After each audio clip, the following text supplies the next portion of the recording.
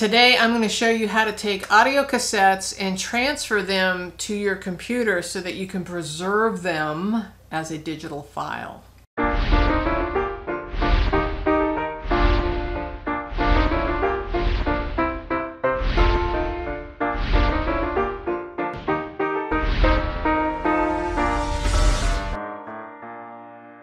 Okay, so it's the weekend, and I had asked previously some of the channel members if they thought it would be beneficial to learn how to digitize old audio cassettes.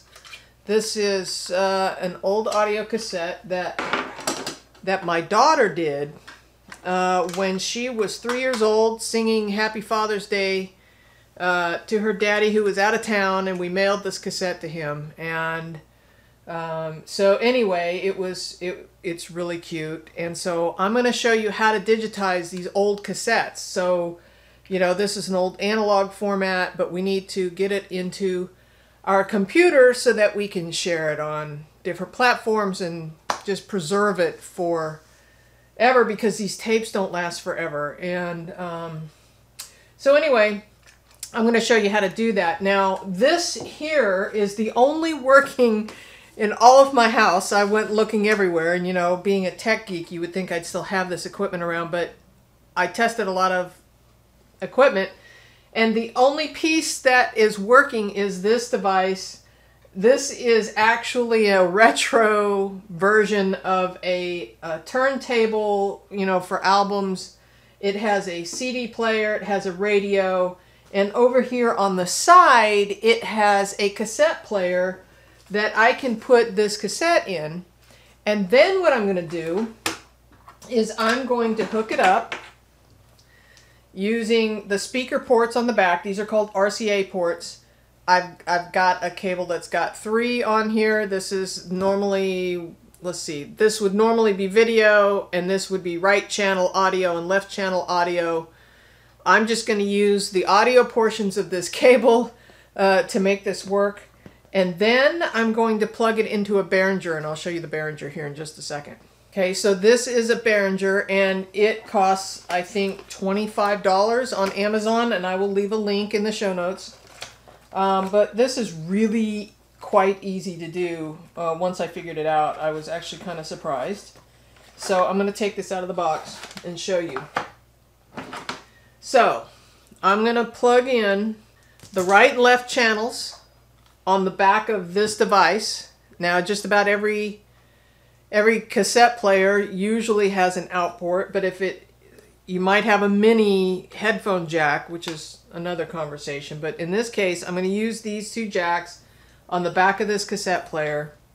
And then I'm going to take the other end of this cable, right and left audio, and this is a Behringer. I don't know if you can see that in the light, but this is a Behringer. And it is called a U-Control UCA222. Again, links are in the show notes below.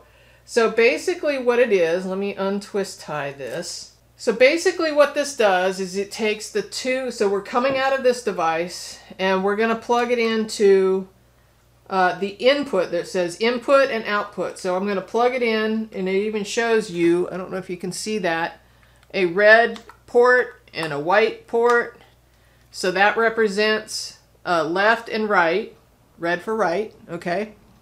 And then the other end of this cable gets plugged into the back of this, and I'll show you that. And then I don't need these other ports really, because I'm going to use my computer as the speakers, you know, so I can hear it. Then on the other end of the Behringer, let me set this down so it doesn't confuse you. The other end of the Behringer is a USB cable that plugs into the computer. And then the only other thing we need to do is download a free piece of software called Audacity. Now, I use Adobe Audition, which is an audio program, but it is super simple. So let me show you first of all how to hook up the other end of this. Okay, so the other end of our cables, we're going to use the red and the white cables, and we're going to use the audio out. I'm going to plug in the red to the red side, the white to the white side, so we have right and left out. We're going to the in let's see if I can get the light just right. We're going to the in, right and left on the Behringer, and so that corresponds to the other end of this cable. So now what I'm going to do is I'm going to take that USB from the Behringer and I'm going to plug it into one of my USB ports on my computer. So now all you have to do is download Audacity. You can find that at audacityteam.org and download that software, and then it's available to use for free, and then you can record. You just hit the record button on Audacity and it then play on the tape machine, and you can record and transfer your audio cassettes to a digital file. Okay, so now here we are in Audacity, and this is just a blank screen. So what we're going to do is we're going to come over here and we're going to press record, and at the same time we're going to press play over here. Alright, so here we go. We're going to hit record on Audacity right here.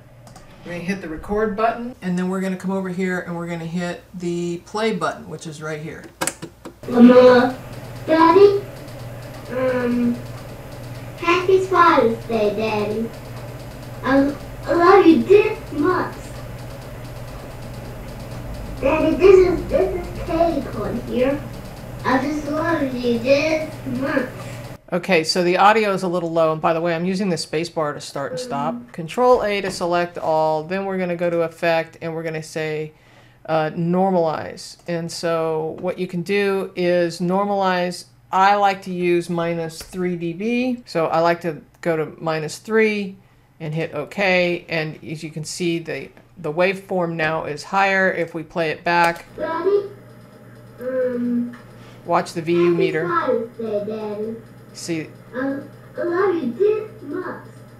so what it's going to do is it's going to take the peaks of the audio and pull them up to -3. Actually, don't see any peaks up that high. I'm going to Control A again to select the entire track, and then I'm going to say Effect. I'm going to normalize even higher. Let's say normalize to -1 and hit OK. You don't want to go too high because you don't. If you hit 0, it's going to start buzzing on you. Daddy, happy Father's Day, Daddy. Watch this. I love you this much. Okay, so you could see it starting to get into the yellow, and if it gets into the red, you're too high. So occasionally touching the yellow is fine. You want to just get as close to the yellow and red as you can without hitting the red. So that's it. Then what you do is you export. Come over here and hit export. I like to export as an MP3, but you can export as a WAV or whatever rocks your world. So then we export this. We give it a name. I'm going to call it Katie, and then we put it wherever we want, and then we're going to hit save. We can put title track information in there if we want. I highly recommend you give some information in there. This was Katie when she was 3 years old, and then we hit OK. So now that we've exported it, in this case I just exported it to my desktop for the sake of demonstrations. Put that wherever you want. Then you can right click on it and you can open it with whatever player you want to play it with. In, you know, if you want to play it off of VLC or Windows Media Player. Mama, Daddy, happy Father's Day, Daddy. I love you this much. I'm going to show you how I do it in Audition, which is an Adobe product. I'm way better at editing in Audition than I am on Audacity because I just don't ever use it because I use Audition, which is a very similar product. You can amplify sound, you can reduce noise, you can take out hiss, and that kind of stuff. I'm going to play for you a clip that I did with my daughter, this exact same clip, but I edited it in Audition. You can kind of get a sense of the difference in sound. Mama, Daddy, happy Father's Day, Daddy. I love you this much. Okay, so you get the idea. I was able to go in using some of the effects tools. Same kind of thing. You can do amplifying, compression, and you can do the normalizing process like we did over in Audacity. thing I like about Audition 2 is it has some favorites where it automatically, you can normalize in the favorites. It's just kind of a quick shortcut list. You can also do noise reduction, and basically how that works is you go in and you would sample a part of the, I've already reduced the noise on this, but if you have some hiss where there's a good, say, 3 seconds of hiss where nobody's talking, you would actually capture that part, you would highlight it. So you would go over here, let's see, if there were hiss right here, but I know there's not. There's probably just some clicking because I've already reduced the noise out of here. But you would highlight this, then you would go over to Effects, Noise Reduction, Capture Noise Print, okay? Then it's kind of like putting it on the clipboard, right? It's like a copy. And then you would come back over here and go Control A, highlight the whole thing, and then run to the Effects, Noise Reduction, and then Process. And it will take a second for it to process, but what it's doing is it's going, okay, there's this background noise. It could be air conditioning noise, it could be hiss from an old tape or whatever. And it's going to say, I'm going to understand what that is, and I'm going to remove all of that noise. And so then you get left with just pretty clean audio. You just have to be careful, make sure you undo it if you don't like it, because it can get, if it's over processed, it can get kind of wobbly sounding, and kind of sometimes it has an echo or reverb kind of sound to it. So again, I'm not a super audio expert. I just know enough to be dangerous and get our audio from our cassettes into an audio processing system like this so that we can digitize it and preserve it for our family. One last thing I wanted to share with you, if you want to look for those products, the Behringer, or you need the audio cables or whatever, or the box that I use to playback, the old retro box is pretty cool. I have created a page on my Amazon affiliates page with all of these products to show you these kind of cool stuff. So if that is something you're interested in, I will leave a link to this page, and I will share that information with you.